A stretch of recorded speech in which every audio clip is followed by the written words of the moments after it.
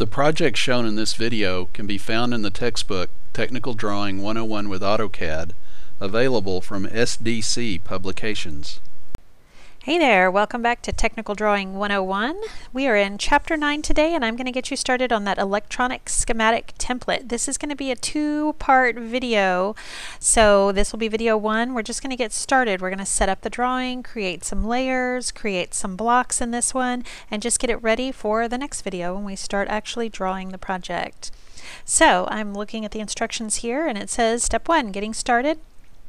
We are going to download the electronic schematic template file located in the prototype drawing files associated with this book. So wherever it is that you go to download these files, if you're going online to download it, if you are working in a classroom setting and they maybe have it saved onto a shared directory, wherever it is that you have this file, we're going to go open it up. I actually have recently opened it, so I'm just going to go with my recent. And go ahead, if you get this error, just say OK to that. Alright, so it says draw your FM tuner within the magenta rectangle, the text height that tells us what the text height should be, and turn off the model space layer when you're ready to plot. We're not ready to plot yet. We're just going to kind of zoom in here. The first thing that we're going to do is create the blocks that we see below. So this little red point right here, AutoCAD has a point command, and when you put that point in, it just kind of marks a location in space, and it allows us to have something to snap to. In order to snap to a point, though, we have to turn on our node OSnap. So we're going to come into OSnaps down here in the bottom corner, and we are going to look for the one that says node right here. What is that? The 1, 2, 3, 4, 5th one down. Put a little check mark next to that, and that way we can snap to this red node. If you take a look at the layers, we do have a layer called nodes, and ooh, this one's not locked, so go ahead and lock that layer if it's not already. That way you can't accidentally select it. Alright, so we've got that layer locked now. You know it's locked if you hover next to it. You see a little padlock next to any objects that are drawn on that layer. Alright, so double check that though for sure. If it doesn't have that layer locked, go ahead and lock it. Alright, at this point we're going to do save as. You're going to do file, save as, or however it is that you do save as. You can do it with the file pull down menu. You can do it with this little floppy disk that has a pencil with it, or you can come in here and say save as. Lots of ways to do it. We'll go ahead and put it on the desktop. You guys put it into your home directory, wherever it is you're supposed to be saving your files. We're going to call it FM Tuner. Alright, so I know I've got it saved. When I look up here and I see FM Tuner, do not save that onto your desktop. That was just something that I was doing. But do be sure to save it into your home directory, wherever that is. Alright. The next step says activate the model tab in the lower left graphics corner if it's not already activated. Mine already is. I know I'm in the model tab because I see that black background.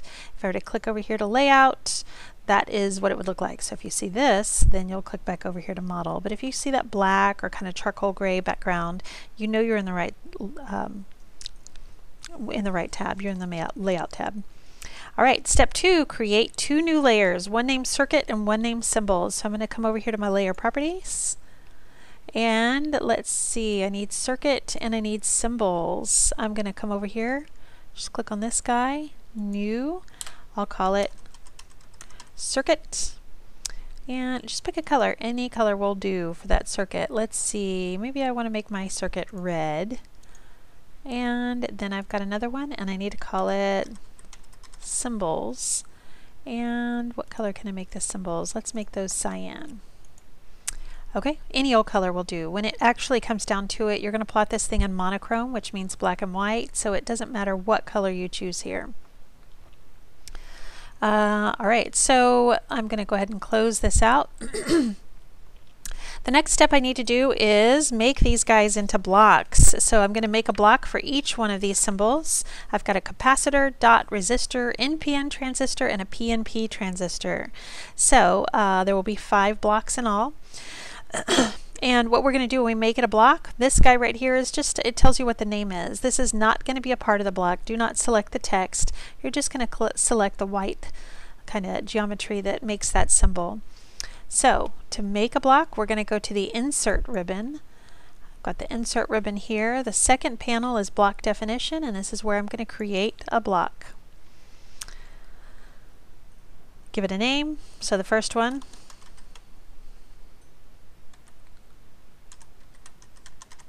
capacitor.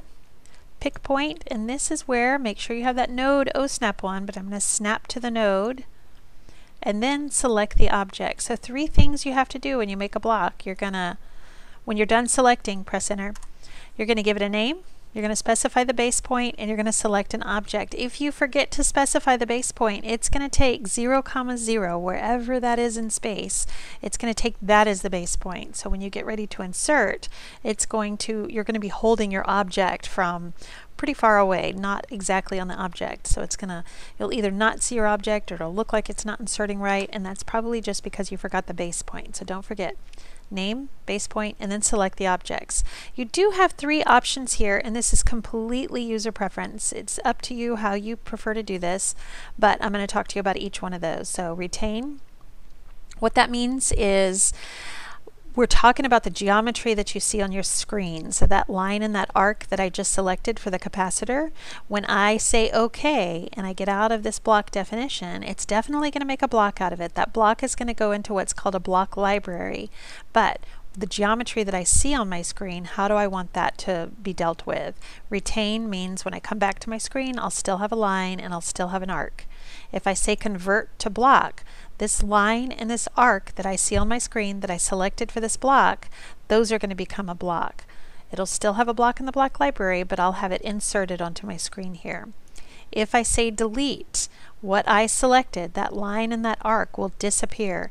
Don't worry, if you say delete, it's still in your block library. It's a little bit freaky to select delete at first, but it's actually my favorite one. So it's up to you. You do what you prefer, retain, convert to block, or delete. If you say retain or convert to block, you're ultimately going to have to go back through there and erase the ones that you have left on your screen. I like delete because well, it's just good for keeping up with which blocks you've already created. You know, you kind of keep track. If you get up, you have to log off, or you go grab a drink or something and you come back, you can remember exactly where you were because you they disappear as you make them. So I'm going to go with delete, and you can see what happens. Just kind of keep an eye right here on that capacitor that I selected. I will say OK. It went away, but if I look over here, insert, there it is. Don't worry, it's this drawing, every drawing has a block library. This went into the block library, even if it deleted what I saw on the screen. All right, we're going to keep going. Create a block, give it a name. That's a dot. Pick a point. That is right there, that node. Select the objects. Even if you accidentally selected that node, because we have that on a locked layer, the node will not be a part of it. When you're done selecting objects, press enter. That's how we get back to this, and I'll say OK. See, that node didn't delete with it, or the point didn't delete with it because it is on a locked layer. Repeat. Remember, if you press enter, you can repeat your last command. And this one, we're going to call it resistor. Pick a point right there. Select my objects. Delete. Say OK. Perfect. All right, so I've made 3. Got 2 more to go. I've got an NPN transistor and a PNP transistor. They look a lot alike, but if you notice the NPN, look at the little arrowhead. NPN, not pointing in. If you look at the PNP, point in please. The arrowhead is pointing in. So while they look very similar, they're actually very different. So be careful when you're making these into blocks and also when you're inserting them into your drawing. I'm going to move this over so we can see. All right, so I've got NPN transistor. Select a base point right there. Select my objects, all of this. Press enter when you're done. It shows a little thumbnail of what it's going to look like. And I'll say OK.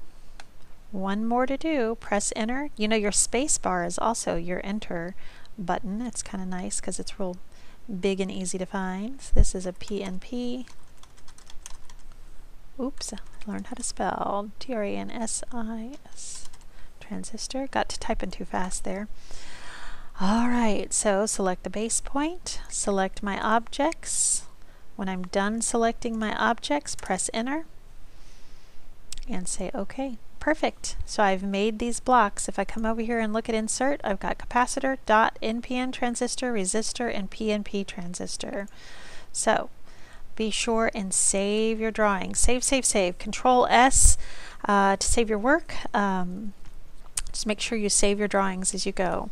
Alright, so I did this, use the red point. After making the blocks, erase the objects below and this note. So take these guys, delete that note, and I'll come over here. Instead of erasing those nodes, you can just freeze them, turn them off.